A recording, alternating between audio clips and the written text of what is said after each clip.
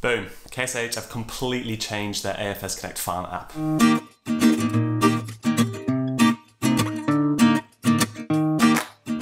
Their previous update brought a whole new user interface, a new data structure, and an improved viewing experience. It's finally more like an actual app. Now, the latest August update brings more on-farm value than ever before, with custom notifications and improved CAN parameter viewing. As the world moves away from computers and more to handhelds, it's a timely and powerful update from KSH. Let's dive in. Things just seem more appy now versus the prior version, which always had that feeling of, I think this is what I'm supposed to be pressing. Intuitive comes in leaps and bounds as 3 new neat tabs are introduced to help you access your data quicker. The Agronomic tab gets you from grower to field activities in seconds, whilst the Equipment tab allows for a quick search of all your vehicles and what your operators are up to in a flash. The Map tab still has remnants of the old app, but allows for a map-based searching function for vehicles or for your fields, if that's your preference. KSH have definitely taken the approach of less is more, and this app and its new updates are just a whole lot less overwhelming to extract value from. Pages are cleaner and actions are clearer. This new UI will ensure mobile farm management is kept clean, simple and fast for all growers, especially as KSH introduce more features. Finally, now we get the industry standard grower farm field data format, which is neatly implemented and easily accessed through 3 sub-tabs. The app also allows for a new multi-farm view for each grower with a new grouping function.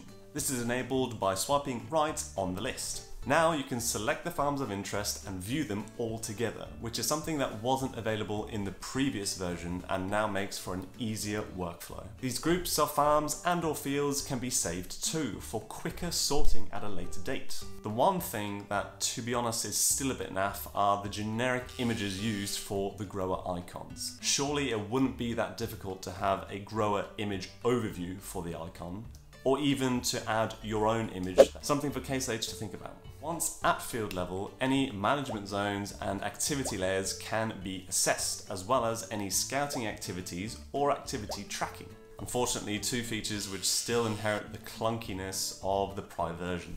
Overall, this new Agronomic tab does get you to your desired data in lightning speed. A lot of value on offer here, and I expect this is where most growers will spend the majority of their time.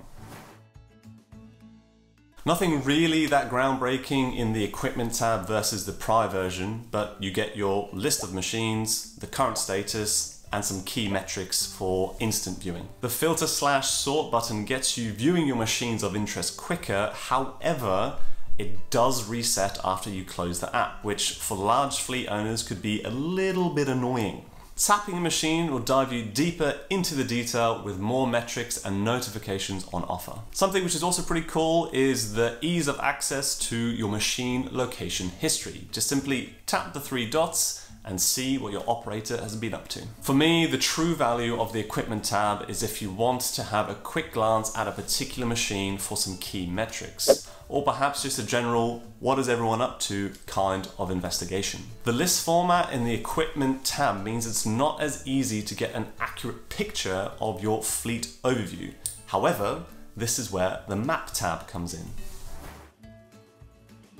The Map tab is essentially the same as the older My Farm page, so not that many new features to explain here. The only real change here would be the addition of the Accounts button, which allows you to flick between different linked accounts for agronomists, let's say, supporting their customers, and view those accounts, growers and farms. This tab really comes into its own in 2 key areas. Number 1, if you're just looking for a simple location-based search of your machines or your fields. And number 2, if you're looking for an easier and quicker fleet overview of your entire farm. Selecting a machine or field via the Map tab will then take you through to the same feature and functionality as the Agronomic tab and Equipment tab. Last but not least, the latest end of August software update for the mobile app introduced a new custom notification feature and improved CAN machine parameter viewing. Unfortunately, the custom notifications for the mobile device still have to be set up on the web portal. These can be based on location, on curfew, or on CAN parameters. But once triggered, app users will find they are notified using their mobile device through push notifications. The point being with these new custom notifications is that they are active alerts, so they're keeping you informed every step of the way to whatever level you prefer. The new CAN parameters view, though nothing that innovative, just simplifies the whole fleet management thing. So no need to go through the whole login process every time you want to go onto the web portal. You simply have more of what you need in your pocket. Whilst there aren't that many industry-defining features introduced with the new app updates, Case IH have still managed to improve its value to growers exponentially